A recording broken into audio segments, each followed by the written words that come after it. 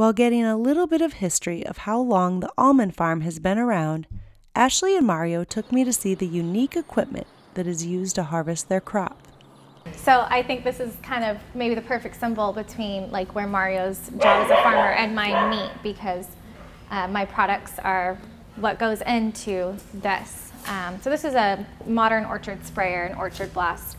It's actually electrically charged, so it's where the molecules, when it comes out, they're more attracted to the leaves. Okay. So this is very typical of what I would discuss with my customers when they're gonna use our products. This is exactly how they're applying it in almonds and in walnuts. That's the shaker. This is their newest one. It's a side boom. They switched over when they started doing the tighter spacings to the side arm. So our irrigation systems have changed, where we now have micro sprinklers and drip down the rows. We used to have flood, and you could cross the borders to get around the trees easier. But now you don't want to go over your irrigation system. So this really prevents having to do that and makes it a lot more efficient.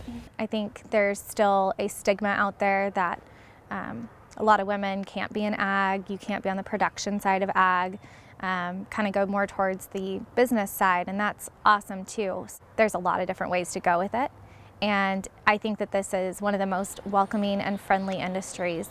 After that comes out of the field in the yellow retriever we looked at, it would come right over to here. This is the elevator, and it would actually have it has a side dump that goes into this receiving end, and this is what loads into the semis. So you just have a complete waterfall of almonds coming out the top of filling semi trucks. It's pretty cool.